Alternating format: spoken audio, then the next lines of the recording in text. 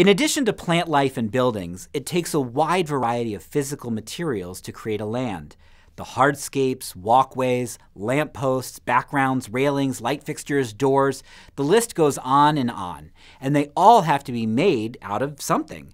And that something must be durable, lasting for decades. Disney lands and attractions need to look as great on day 10,000 as they do on day 1.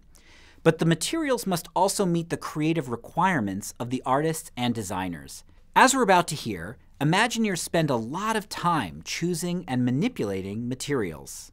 A tremendous amount of thinking goes into the choice of materials, building materials, flooring materials, drapery materials, everything that constitutes the physical presentation of a ride, show, attraction, land.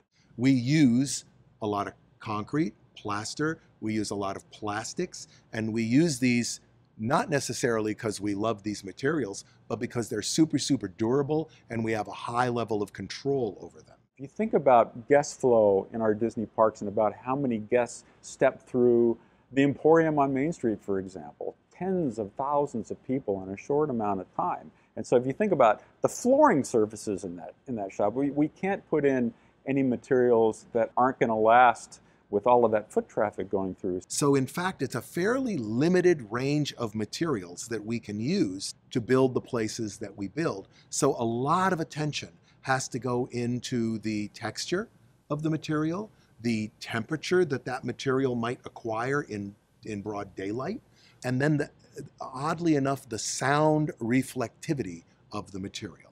So I could make an environment that's beautiful to look at, but when you put 185 people inside this environment, they can barely talk to each other because it's all hard surfaces and the sound is bouncing back at them. So durability and practicality are clearly big issues when selecting materials.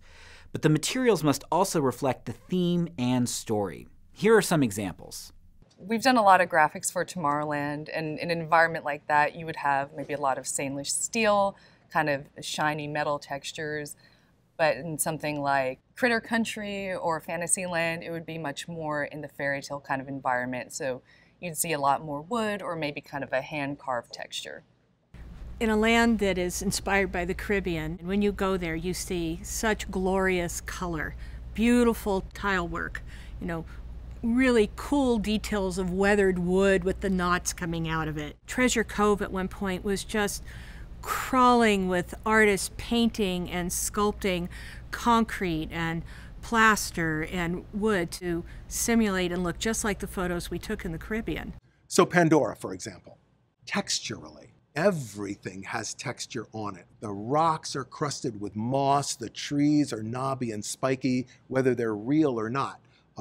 We're trying to create a fantastically rich textural environment, and you touch a lot of this environment so that you feel that it is real. Sometimes the material used is what you would expect. For example, a door that looks like it's made out of metal probably is made out of metal. But sometimes the material used isn't what you would expect. One example is the Finding Nemo submarine voyage at Disneyland, where the underwater coral reefs are actually covered with tiny little pellets of colored glass. That glass doesn't fade, keeping those reefs looking bright and vibrant even under very harsh conditions. And this isn't the only example.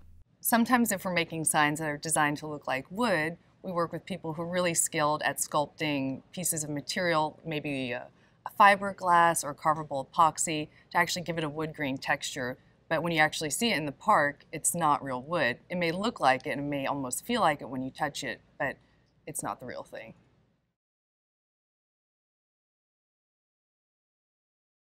I'm still learning about materials all the time. I think as technology advances, we're going to see new materials with every project that we're on. But I would definitely say working on the Pandora project, we were looking at materials that had more of an organic kind of feel.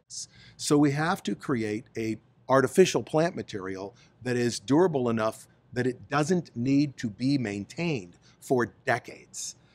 No such thing existed. That required manipulating a variety of materials: window, screen mesh, stainless steel mesh, automotive paints, very, very, very high test plastics to create something that was, in fact, it's full of steel. right? The window mesh is steel. It's not going to go anywhere, but the automotive paints give it this beautiful, transparent, plant-like quality when we're done, and you'd never know. You can't tell that this stuff isn't real. There were some things that we saw in the Caribbean that we took, close-up shots of that we were in love with and thought were really important. And if we could recreate that for a guest, that might just be the thing that takes it over the edge. And one of those things was this glorious blue brick. Roads that were made out of blue brick. And we really, really wanted to at least do that in an area in the plaza in front of our restaurant. And so Catherine Jean, who is our creative director, went on a wide search in China to look for a pottery maker or a brick maker who could recreate that for us. And found this lovely woman who did custom tile, who made this blue brick for us. And everybody who walks by the land, it catches their eye. It turned out to be a really important element. Now it's your turn. Use the next exercise to select the materials that you'll need to build your land.